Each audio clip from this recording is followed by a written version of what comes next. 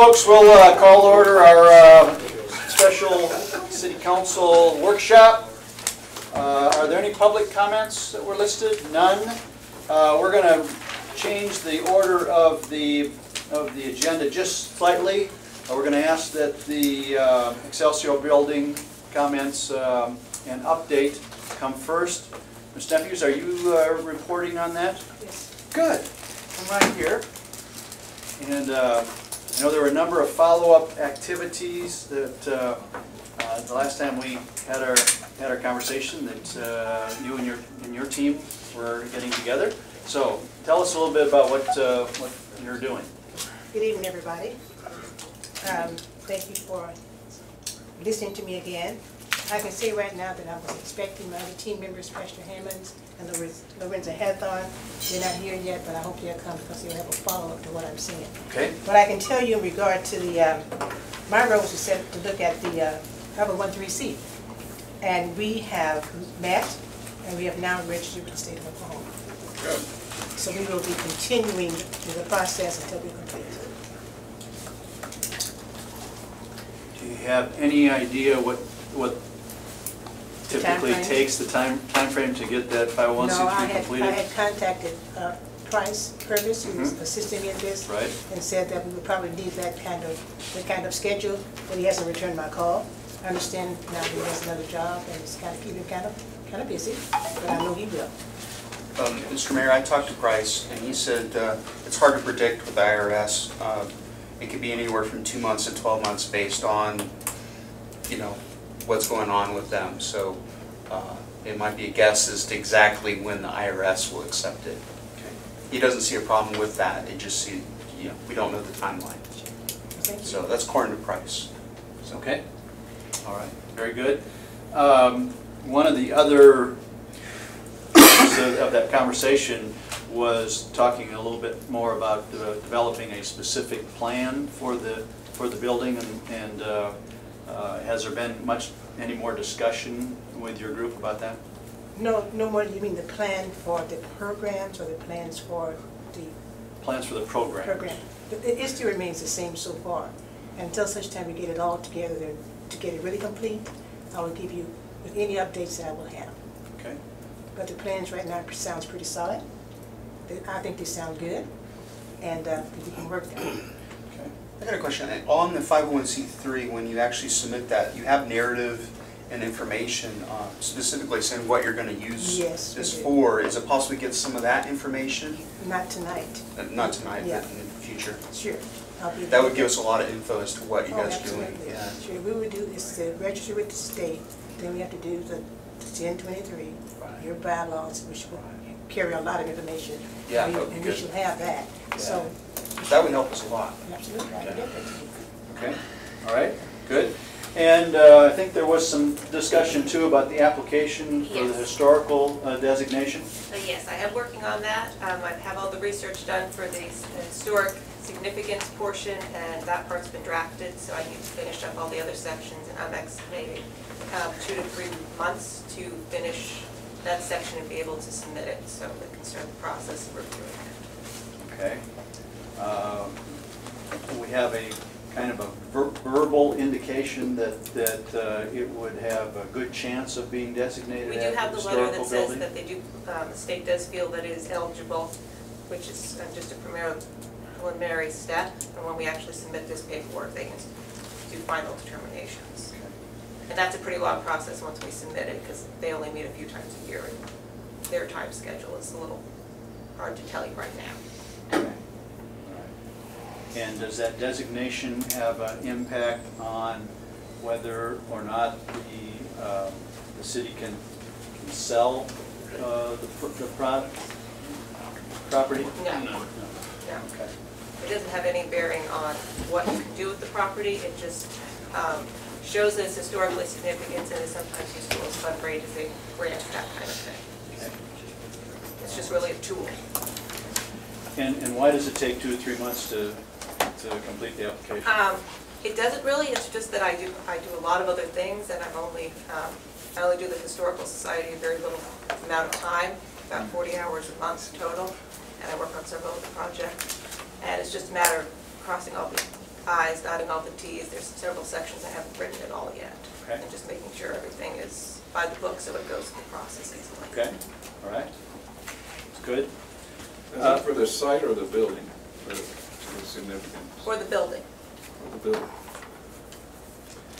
And on the city side, we were doing some research to make sure that actually the city had title of the property, I believe. I had Logan County Abstract do a search. We do have the deed to the city, so the city owns it. It's kind of interesting. It's subject to a mortgage in like 1912 for $2,500. So the interest is probably $50 million by now. No, that we own it free and clear. Bring it on. Okay, so that clarifies that. Could I share something else with you that we did, since that time, we've had the Favor Alumni All-School Reunion, and I had the opportunity to share what we were talking about here today with them, and they're so excited, and they are right there, they want to know, I know it's going to take some money, what can we do? So I'm telling them that we want to wait on the government to receive so that they can get credit, whatever they want to donate. Okay, all right, good. And I believe the city has also done some lead paint We testing. contracted with EMI, I believe, to do both lead and asbestos But there was no testing. asbestos. And they have now, and today they collected the samples for asbestos, and last week I believe they did the paint. And we should get a report in a week and a half. On all of it? On Yes. both Yes, issues? Yes, and in talking to the working bees that were pulling the samples, I mean, they're knowledgeable, you know, this might be, this might not be, and it sounds like, you know, this is just total preliminary and, you know, but there's one sheet of vinyl when you walk in and that could have asbestos in it, you know, and then that same flooring, if you will, is in the men's and ladies' restroom. And then there's a ceramic baseboard going around. It's ceramic, and they thought that there might be lead in that. But even if there is, it's probably not. Just because it's there doesn't mean that that's a dangerous situation like paint that could chip and you can get ingested or inhaled. So, but we should have a final report that we sent to the planning department in about a week and a half. And just for clarification, the lead part of it was actually tested, I'd probably say close to 3 weeks ago. We were kind of working around the EMI timeline, and if you know anything about their business, they kind of revolve around disasters, and so a lot of different things could pop up. This is just as quickly as what they could get us in for the asbestos. Okay. All right, good, good. Do you have anybody else? No, No, none of the rest of your team has not shown at up? this time. Okay. Not at this time. All right, good.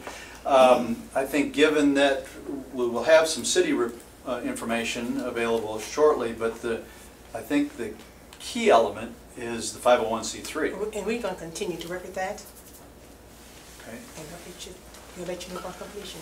Okay. I think maybe we'll put this on a workshop maybe in a couple months for you to give us an update on where you stand, and maybe you will also have a little bit better indication on the historical application for the building. We will absolutely have the information on the asbestos and the lead. Already have that. So let's talk for a minute if it all comes back clean. No asbestos, no lead. They got the 501c3 going in the whole 9 yards. I mean, what do we do then? And I guess that's more of a question for Randall. I mean, we can't just give the building away. It would have to go to a vote, I would think. Well, it's under 25,000. The value would not have to go to a vote because the appraisal we had was under 25,000. But giving a city asset away would. Well, the question, you really can't give an asset away, but I think we could work a deal to sell it for a nominal fee, but we would have to put in provisions that we'll have to all agree to and draft, whereby it's for historical purposes, and your new 501c3 would assume certain responsibilities that the city, even though not the owner, would still supervise or have some supervision, so that if the 501c3 didn't do what they said they were going to do, we may have a reverter clause in the conveyance. So we'll, and another option would be, I think we want it out of our, we don't have the money to fix it up, so we want it out of our care and custodial duties. But a long-term lease might satisfy what you want to do, Evelyn. But if we can, if everybody wants to convey it, and we convey it with the proper consideration back to the city and the supervision that the city would have on the historical purposes, I think we could. I'm confident that you all work it out. Yeah, well, we'd have to work it out between the city and your 501c3, because everybody, before we did a sale, you'd have to know what your obligations were and understand that if they don't happen in 5 or 6 years or even a year, that it might revert back to the city, or even 25 years. I do recollect one other issue, and that was with turning the air conditioning on in the building. I believe that has been accomplished. Yep. So that will at least minimize any further damage to the building, but we still need to move on this as expeditiously as we can. So, I know that your group feels the same way. Oh, sure. We've come a long ways. Okay. Any other questions by any members of the council here? Okay. All right. Thank you for your time. Very good. Thank you. Next item on the agenda is the budget draft. It was sent out to everybody in their I think both in the Dropbox and then maybe also by attachment email. It's too large to email, so that's why I put it in the Okay. Dropbox. Yeah. All right, good. This is just a preliminary discussion about the budget. This will be on the actual official schedule in September. So yes, the first meeting in September will be the public hearing. Okay. So I guess I will just open it up to anybody that has questions about any of the line items that are on the budget. It was, I think, looked like a good process that was gone through. The product that you've given us, Kim, comparing last year's budget and what was actually spent in the proposed budget is, I think, a very nice document. So appreciate your efforts and all of your staff's effort in putting that together. I guess I'll just open it up for anybody that has questions on any of the line items, and we do have a little bit of a time crunch. At 6:30 we need to Sure, I'll just let everyone know. I've reviewed the budget over the last couple of days, and it looks like it's in line with all other municipal budgets that I've been able to gather over the years and put together. So again, I want to reiterate what you stated. Thanks to Kim and the rest of the staff to put these together even before I got here. So as I go through it over the next couple of weeks, feel free to review it yourself. And if you have any detailed questions, let me know, and Kim and I will get together and try to answer those.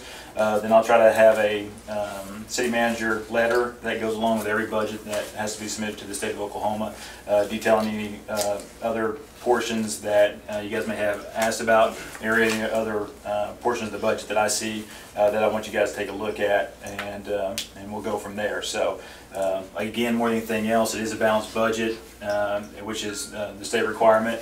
And as I go through it, and as you guys go through it the next 4 weeks, we'll learn and grow together, and we'll come to a synopsis that hopefully everyone pleases everyone in a couple weeks. Okay. No, that's impossible. No, we're going to be here a long time, so. For our viewing audience, that of course is the voice and face of our new city manager, Bruce Johnson.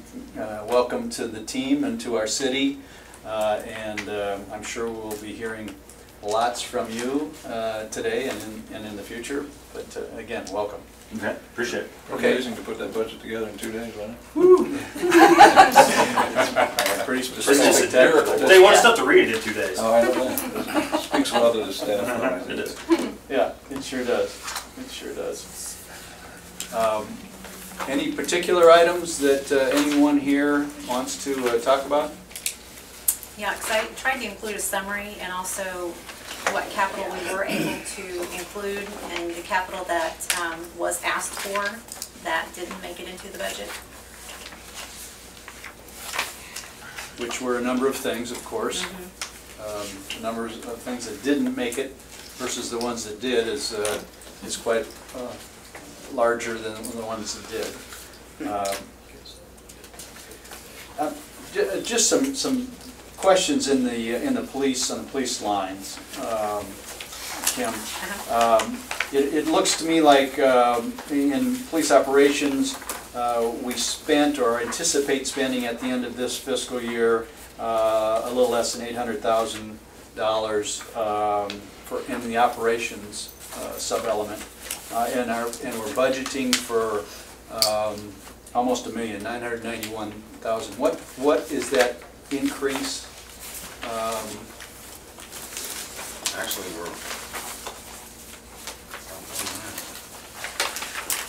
I'm sorry.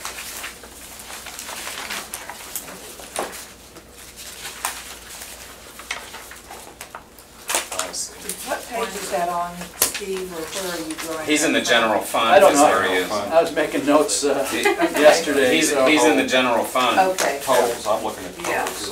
I was looking at front page total. Thank you. Yeah, well, there's that. So police operations that you're talking about just the department or Yes. the entire? Yeah, just the department. I guess I don't know what numbers you're looking at because I don't have those. Oh. 990. Well, it was 749,000 was actually spent this, or anticipated being spent this year. 794. 794? Okay. Well, the budget was That's where it is 853. right Yeah. now.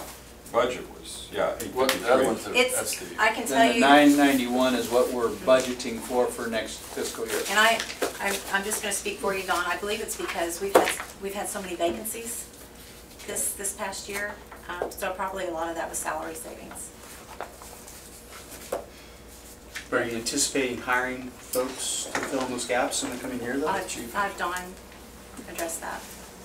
Well, originally when the budget was made last year, it was, I mean, the budget was X amount. And then as we grow closer to the end of the year and we do a budget revision, we trim out all the excess because we need it redistributed to other places within the city. And then as we project for next year, obviously we grow the budget back out to where the spots are allocated. And as we sit right now, we are full. But because we're so close to the end of the year and we're only now being full, we don't need, from now until the end of September, we don't need the full amount because we went so long being 5 to 7 officers down for so many months. So it is that gap between, it's reflected in vacancies. Yes. That you Yes, therefore vacancies save is where salaries. it's at. Not a good way to save salaries, Yes. not in a way that you want to do it. Yes, and for that budget, for the budget year that we're in, Serena had budgeted for an additional person inside the police department that never got filled. Okay. And that entire salary's been pulled out. So plus all the vacancies that we had. So. Okay. All right. So, go through, real quickly, I just want to talk about the reductions on the summary page. Starting with the capital outlay. And That's a pretty serious reduction. I want to contribute that to grants. And because if you see grants, the miscellaneous funds grew by almost $1 million. And so more than likely that capital outlay carried last year actually had some grant projects funded in it. And so you're just seeing it in a different spot. That's their grant projects. The reduction. And it was I guess I don't follow. the sewer line. Yeah, we had budgeted last year, it was $1 million sewer I grant. think it's 1.5 million actually. We had budgeted 1.5 million in capital outlay. That never happened. I mean, I guess in this year. And so So where did that money go? That just sits in the general fund? It's not money, it is It's- anticipated grant revenue coming in that we Okay, didn't okay, get. I'm with you on that.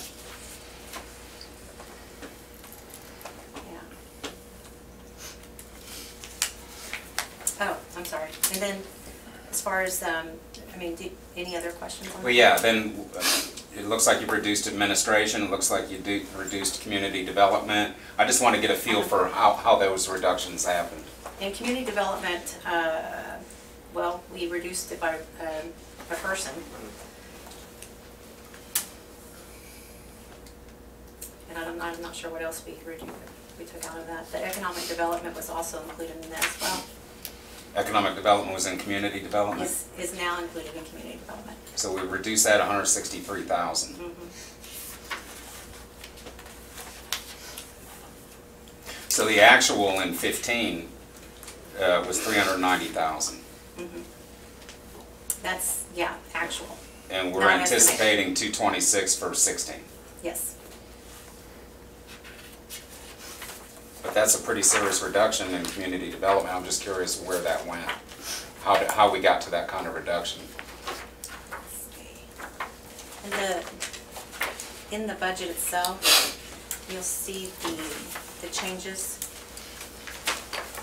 in community development and economic development. We included together. And so between the two,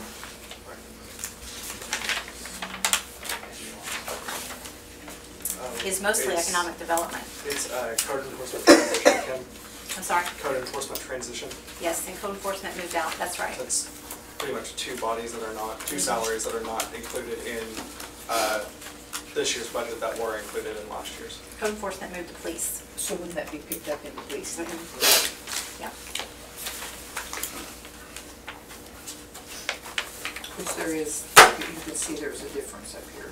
So it was picked, you can see where it was picked up.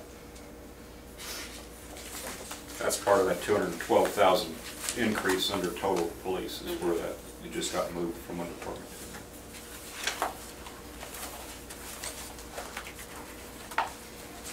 I was curious, not necessarily a budget question, but on the beautification enhancement in the parks, that there was 245,000 that was budgeted last year? That's the downtown improvement project that the council before had said that the sales tax that was made from Mumford & Sons could take that money and use it for a one-time project, and it's the downtown improvement project. But none of that got spent? A little bit of it did this past year, like 20-some thousand engineering or architectural fees. A lot of the delay and why that's being spent is back in, I think, early 2015, I brought to council the opportunity to apply for a grant through ODOT and ACOG, and they still have yet to release that grant. And so it's a 2080 match. That's the one for the circle. The downtown improvements, the bump outs, the walkability, those kind of improvements, beautification. So we're waiting on that approval? We're waiting on the grant to actually be released. Okay. Is there a difference between approval and release? We have not Been approved? We have not even got to apply. Yeah, you gotta apply first. At this point. They have not released the grant Oh, for the anyone opportunity to even to even apply. I got you. And we're expecting $775,000 to go along with the $218,000 that we have budgeted. All right. And that is actually not being funded by the sales tax revenue that we're projecting. It is coming out of what we call fund balance, because it's sales tax that we collected in 2014, and that is sitting in our general fund account. And so that's how that is being funded, because that's what the council had said that that's what they wanted to use it for. Can you create an account that, we're waiting on money for something else and it goes into the next fiscal year? Can you create a line item or a place where you can save that money? It's not stabilization, but does that make sense? So we don't get in trouble for using money from the previous year. Does that make sense? Is there any way to That's what that is. have it sitting there? But that goes to the general fund and we kind of move it around to And we can, I mean, we can restrict it, but we'll have to do that by ordinance. We can restrict it. I don't know if that would be better or would just not matter. I don't know. As long as you guys have the budget in there and you guys approve the budget, then it's gonna be set in stone until you guys do anything else with the money, so. It'd just be on your. I just thought it'd be easier to trace rather than throw it in general fund and then go, oh yeah, don't forget, we have this money. It would just allocate it and we'd know, oh yeah, that's been set aside. I just thought it'd be easier for future councils to know that. No, and it would, in case I got ran over, Yeah, not yeah. be lost. Yeah, we know, it's just sitting there rather than on memory. So Yes. is that something we can look into doing? Yeah, I've actually, I mean, I've talked about it with our financial people to do something like that, Okay. so it doesn't get lost. Yeah, okay, great. And because we told the people, I mean, that's what we told the citizens, that's what we were gonna do with it. What do we call that? What kind of what do we call that line item or Restricted. a restricted fund? Uh-huh. Okay. Yeah. Okay. All right. Good. I noticed on the, I think it was called vacation buyback in HR, that there was a significant increase in that. Did you consolidate, is that consolidation from different departments all under HR? Is that why there's that difference? It is consolidated all under HR, yes. And we somewhat of a guess, but we anticipated some buybacks based on vacation or retirements within the city. I mean, we don't know if those will actually happen and not happen, and Kim and I talked about it, and we threw the dartboard kind of and said this. It's kind of like when we estimate for unemployment, when people might, you know, we put, I don't, sitting here, I can't recall the unemployment number, but, you know, typically we've said maybe 2,000 for unemployment, and if people that had worked here before and went for another job and then they lose their job, we're responsible for that and we have to pay it. It's kind of a hit and miss in terms of how much, and so, but anyway, we're anticipating, getting back to your original question, we're anticipating some people retiring, so then they're going to have a big vacation build up, and so we said, well, we're going to have to pay for that with real dollars, and that goes in there as well as vacation buyback. If that makes sense. Mm-hmm. Okay. I've got a question on the stabilization fund. Where are we on that when it comes to, because I see here $775,000 on the general fund, and then another, I assume a separate account of $347,000. Now, there doesn't seem like a whole lot going to it. Is that because of lack of revenue? Mr. Fennell, actually, this is what he recommended. If you, in the audit that you have, you'll see a line item that we owe the General Stabilization Fund $560,000. And so we could reduce that by quite a bit. But this is what he recommended, so that's the dollar amount that I put in. What is an ordinance? How much can we accumulate totally? Is it $1 million? It's more than that. I mean, we're supposed to have 1.3 million. 1.3? For now. I mean, it's going to change after every year when the numbers are audited. Right. And clarify, how much money typically goes in a year? Or we haven't, ordinance? Yeah, we haven't been putting any in it since FY13. Okay. But we do have the funds to at least take care of what we should have put in FY14. Okay. And so, you know, if we can, you know, stay a year behind and just continue to put in, then we'll eventually get caught up where we're supposed to be. Okay. And how much was that in FY14? 240-ish. Quarter of a fire truck. Yeah. But it will stay on our books that we owe that fund, and it is set by ordinance. Now, so 1.3, is that counting general fund plus? That's just general fund. Okay. Yeah. How about the public works? You know, because that's 347. Is that also 1.3 as a max? No, it's quite a bit less than that, and I don't know the number because we don't usually have very much money left out of GPWA to transfer over. So are we kind of looking at it as like whatever's left over we'll throw in this fund? It's based off our audited numbers. So it's not just whatever we have left. It just seems like, you know, because we look at 14, 3,800. What we propose, we're looking at $4,000 to put in there. That's just off interest. That's off interest. Okay. Yeah. So the original ordinance would tell us, right?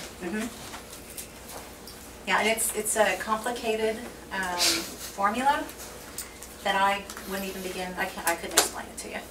It's very complicated. So how did an ordinance get passed if it can't be explained? I believe our financial advisor is the one who helped put it together, and he can explain it to you, and I think he has. Yes, we Yeah. talked. It is complicated. It's It's very hard to remember complicated, exactly yeah. what the numbers were and how we went about it. So. All right, well, Bruce can fix that. No problem, I'll figure it out.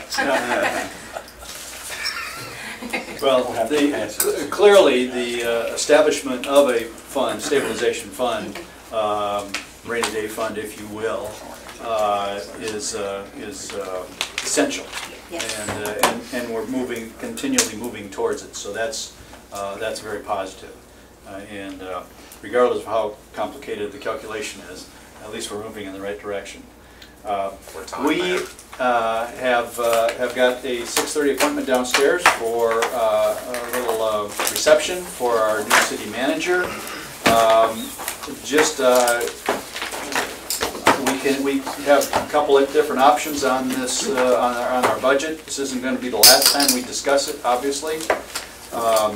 We could suspend and come back after this city council meeting this evening for further discussion. Again, probably not be the last time. Or we could look at a separate special council meeting if so desired.